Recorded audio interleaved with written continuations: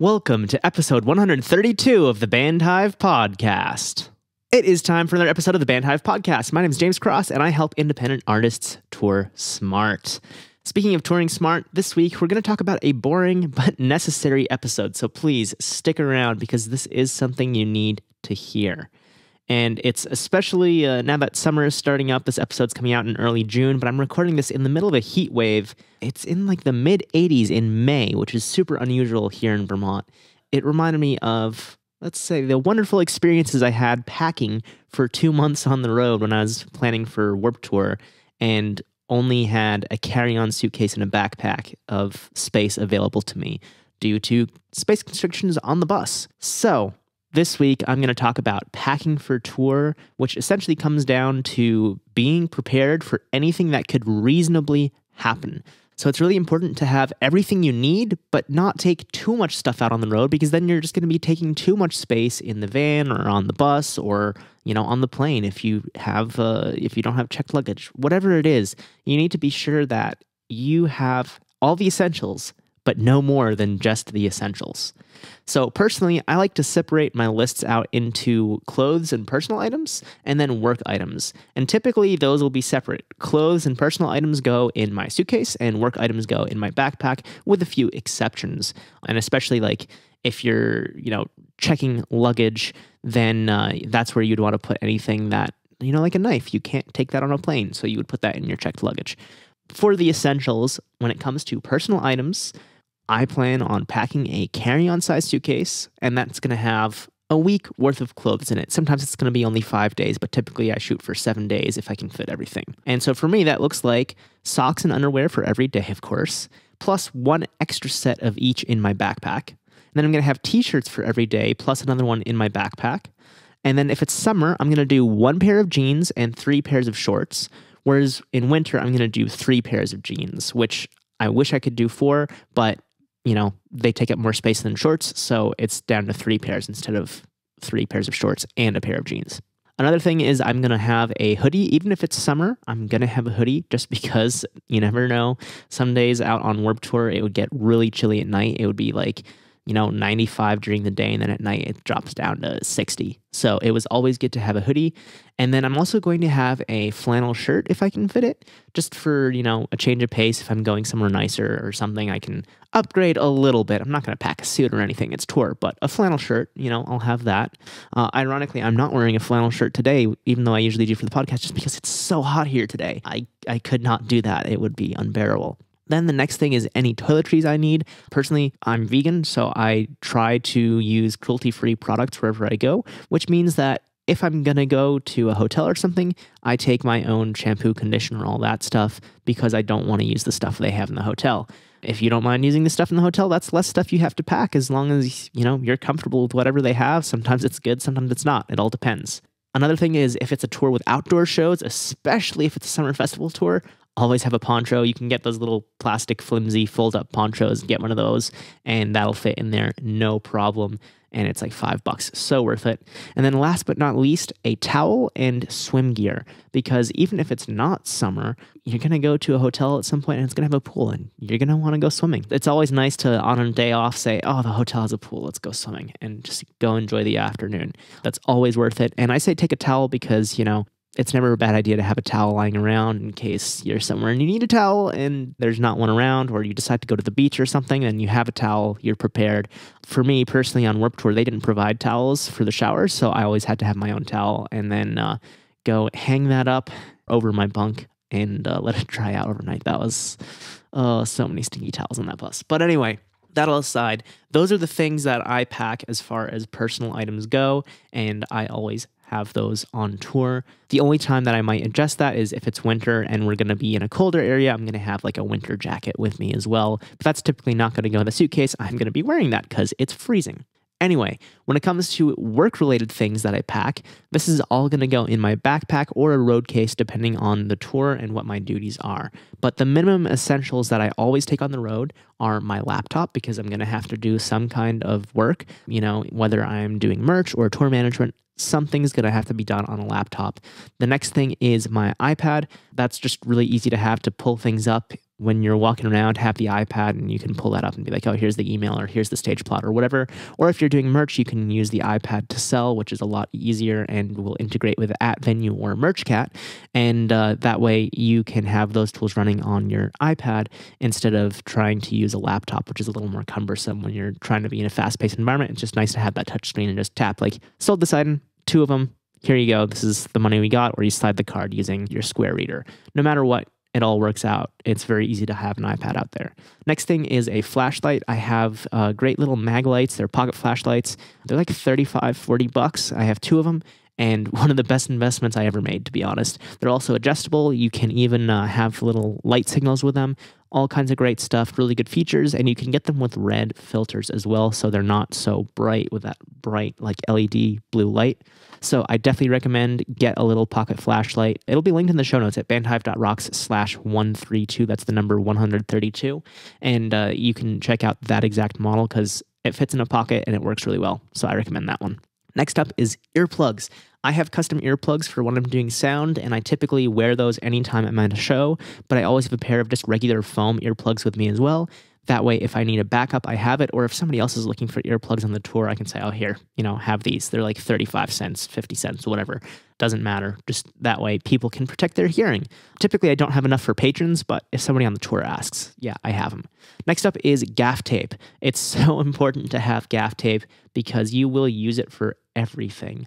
It is like $20 a roll, but it's worth having at least black gaff tape, and if not, also white gaff tape. You're going to use it for marking everything. I've seen people use it for shipping, which I think is kind of silly because it's expensive. You want to use shipping tape for that. It's going to work better anyway. But I have seen people use gaff tape for shipping. In fact, just last night I was working a show and we got a banner shipped in and the box was held shut by gaff tape.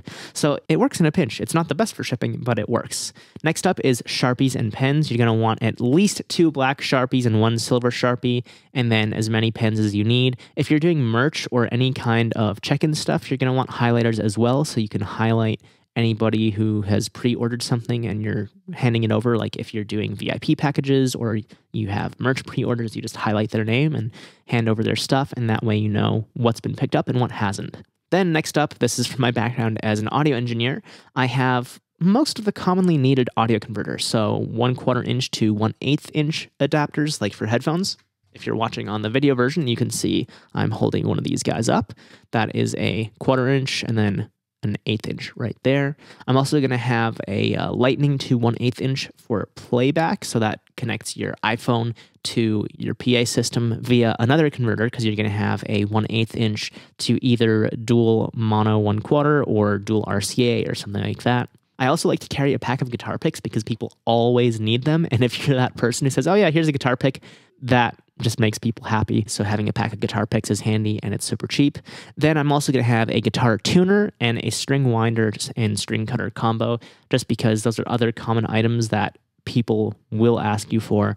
And it's good to have. It's just, it doesn't take up much space and you have them. Next up, I have my Sony MDR7506 headphones.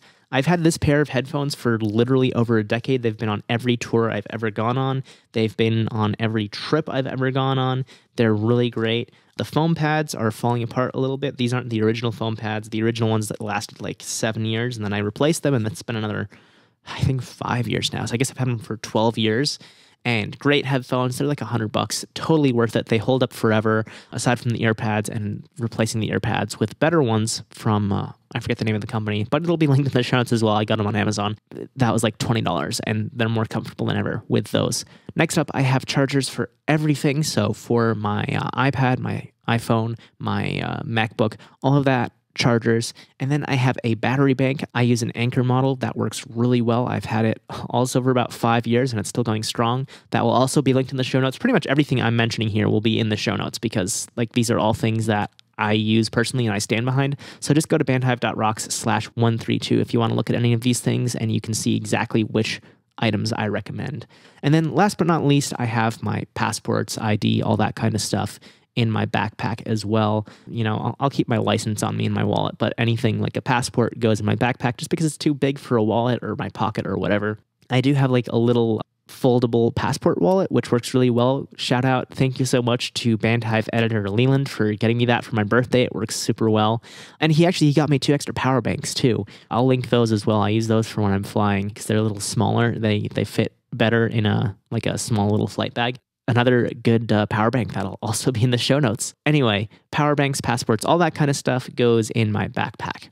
And I know all of these things add up a ton, but it's kind of a good balance of what I found that I commonly need and what I never use, because I don't want to carry a bunch of items that I'm never going to need. So I've, over the years, refined it to these are the things that I actually need, and then these are the things that maybe I don't need or won't find a need for during the tour. And depending on your role on the tour, you are going to have different needs. So like obviously, if you're playing in the band and you're the guitarist, you're probably going to have extra sets of strings. You're going to have your guitars, obviously. You're going to have an amp. All that is going to be road cases for the most case, except maybe the strings might be in your luggage or backpack. But whatever it is, make sure that you take this list as like the basics and then adapt it for your specific needs, because it's really important to just be able to handle any situation that is reasonably expected. So this list should give you some ideas. Take this list and then go the next step and adapt it for yourself. That is how you're going to make the perfect tour packing list for yourself. That does it for this episode of the Bandhive podcast. Thank you so much for tuning in and listening. I really appreciate it. And I hope that this episode will give you some ideas on what you need to take out on the road so you're not driving down the highway thinking, I really wish I had brought this. Or even at a venue saying, man, I need something to make changing my guitar strings easier, and there's no guitar center around.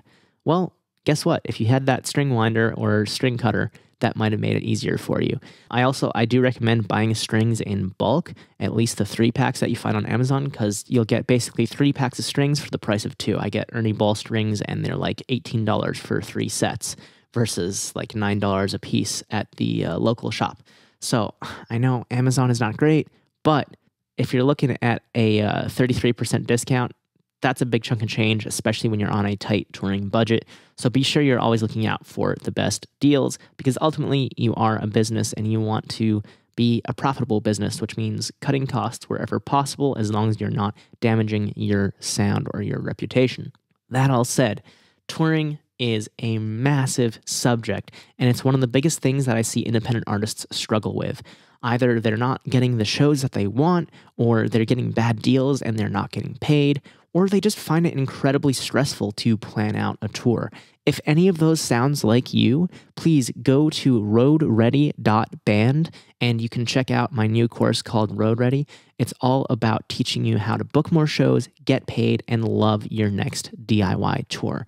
And this works for anybody who is starting out up to about the 200 to 300 cap range, where you're not going to have the budget for a tour manager, and that means you are your own tour manager. It's really important to have somebody who understands the aspects of touring that need to be put together in advance so you don't lose a ton of money. You don't sign bad deals with venues or promoters. You really need to be on top of your game.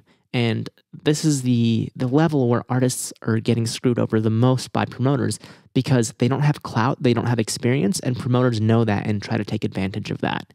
So again, that is roadready.band. That's the website. You can go there and learn more about Road Ready. We'll be back with another brand new episode of the Bandhive podcast next Tuesday at 6 a.m. Eastern Time, right here in your favorite podcast app. Until then, I hope you have a great week, stay safe, and of course, as always, keep rocking.